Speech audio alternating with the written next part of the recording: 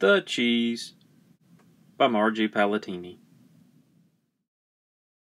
It's story time with Mr. Burnett. Story time with Mr. Burnett. It's bound to be something that you won't forget too soon.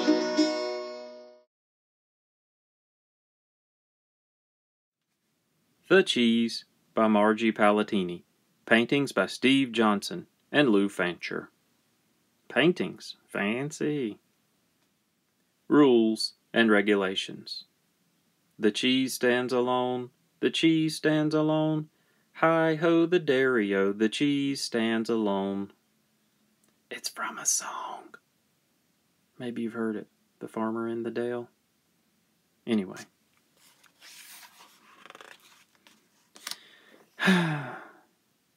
The rat looked down in the dale and shook his head.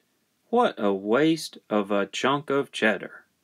He turned to go into his hole, and then he stopped. He looked back at the cheese, standing all alone in the middle of the meadow. So yellow, so mellow, so tasty.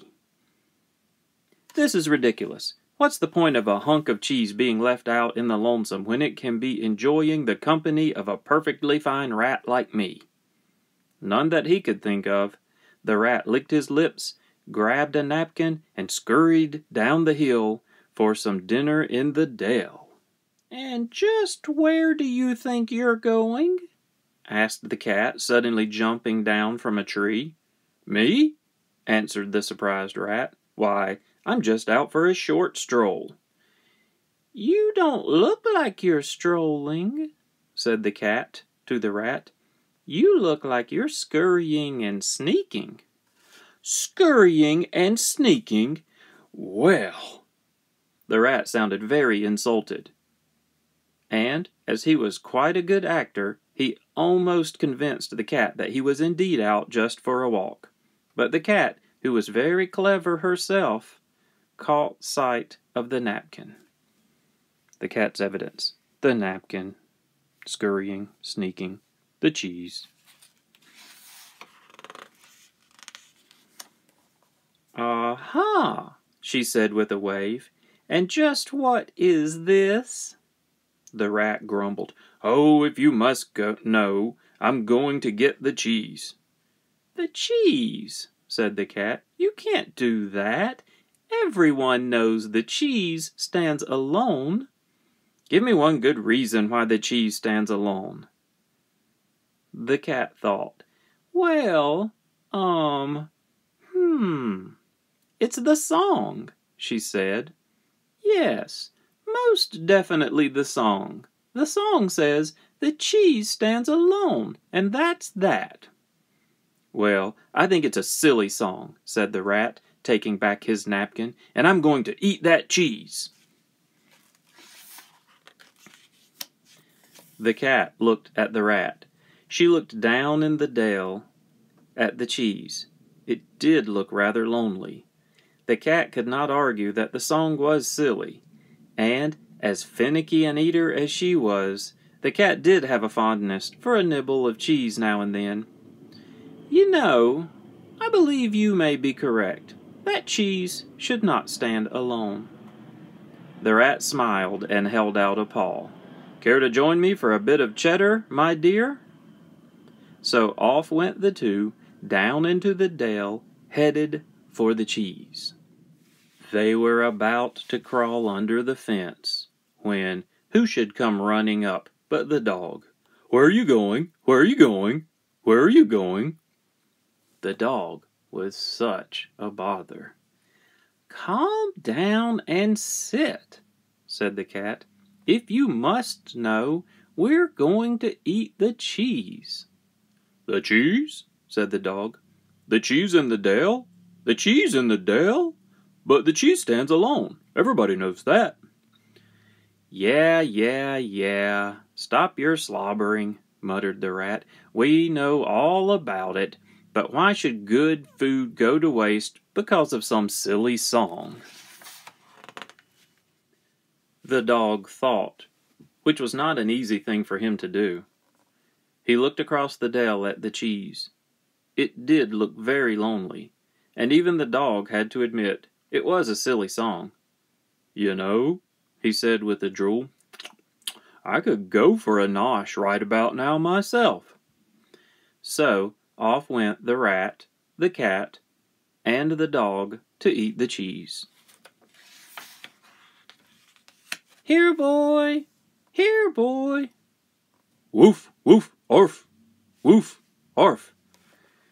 "That dog can never keep a secret." The child looked at the dog. She looked down in the dell. "Why, you aren't thinking of eating that cheese, are you? Naughty, naughty puppy. You know the cheese stands alone." The dog rolled over with a whimper and a whine. "Woof, orf, orf, orf." The rat moaned. "This is pitiful." "I'll take care of this," said the cat. "Woof." The cat walked up to the child, purred, arched, rubbed, and mewed. The child giggled. "You know, that piece of cheese does look awfully yummy, and I haven't had my afternoon snack. How about you?" "Woof." "Meow." "Squeak." So off went the child, the dog, the cat, and the rat to eat the cheese. And then Mother called. "Shh, shh, shh." "I'm going to eat the cheese," called out the child, who was completely unshushable. "What a little blabbermouth," muttered the rat. "No, no, you can't eat the cheese," the mother said. "The cheese stands alone. Wait until your father comes home." So they all waited for the cow to come home with the farmer, who was the father, who was told by the mother that the child wanted to eat the cheese. Grumble, grumble, grumble, grumble, grumble, grumble. The farmer in the dell shook his head. "Nope, can't eat the cheese. Cheese stands alone. Everybody knows that." The wife looked at the child, who looked at the dog, who looked at the cat, who looked at the rat, who looked at the cheese. It was very quiet until everyone's tummy started to grumble.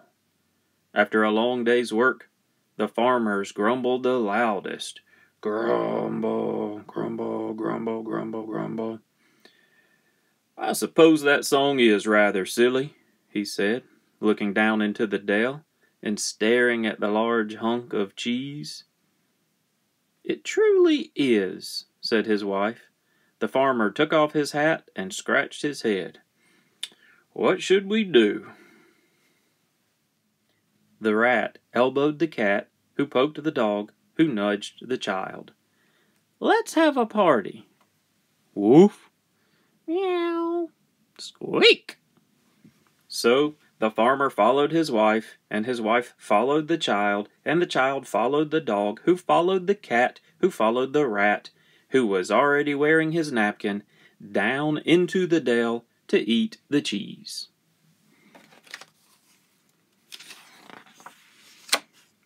And then the farmer stopped.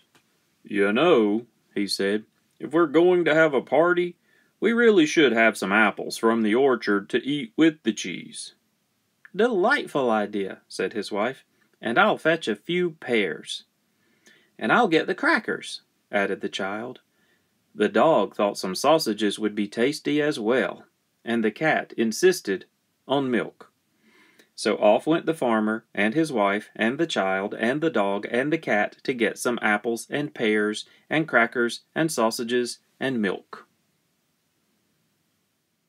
Everyone left the cheese alone except you know who.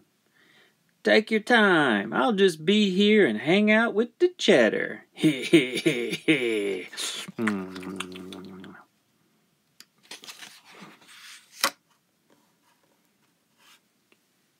Shame on you for what you were thinking. I may be a sneaky rat, but I'm still one big party animal. Hi-ho the dairy-o.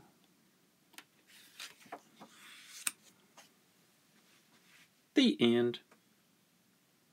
And there's the song.